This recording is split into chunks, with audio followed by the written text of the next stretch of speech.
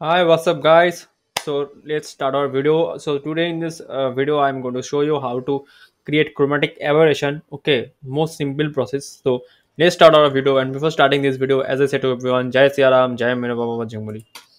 So let me fix the okay. So not worries. I don't need to fix any project setting. Just I need to okay.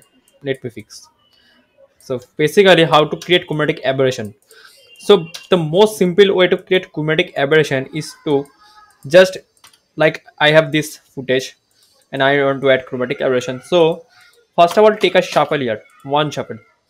Now after this is connecting the footage and just check this from only red channel, just off all the channel, right? Like this. Take another shuffle node and just connect this in footage and just give this to green channel and off the red channel like this.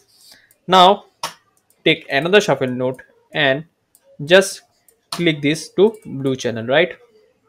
Like this, like this.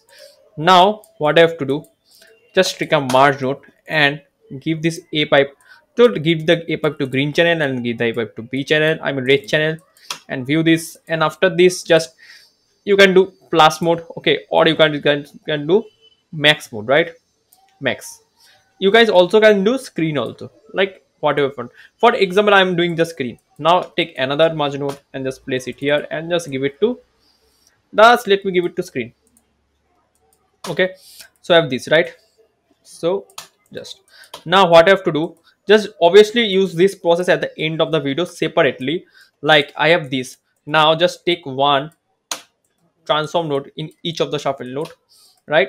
Like this. And if I just see the result, if I just move one just red channel, now see whenever I'm moving the red channel, see, very cool, right? That's the call chromatic aberration. See, the chromatic aberration has come. Now I can manage anything, right? If I just give the one channel or if I just minus one this, now see.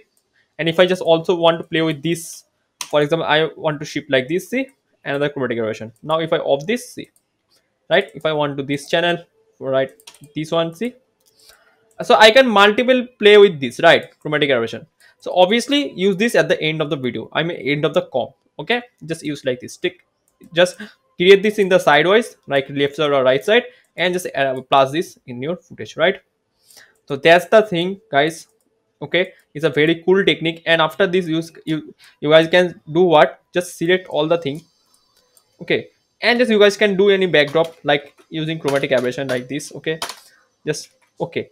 So take this, let me fix one and just fix this and just click this here and just let me arrange this. After this, take this and just take a backdrop, sorry.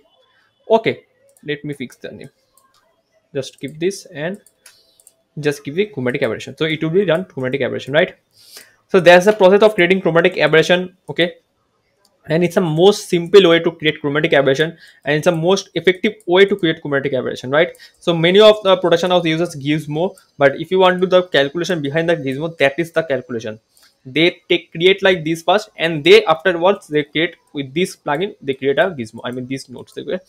So it's a most easy and effective technique to create chromatic aberration. See how is it cool, right? So I hope you guys find this technique very useful. Okay, that's a main old days technique, and also it's a modern technique also, and most simple way technique. So I hope you guys like this video, and if you guys find this video useful, then subscribe to my YouTube channel and please share this video with others. Thank you. Before ending this video, as I said to everyone, Jai Siaram, Jai MERA BAJRANGBALI.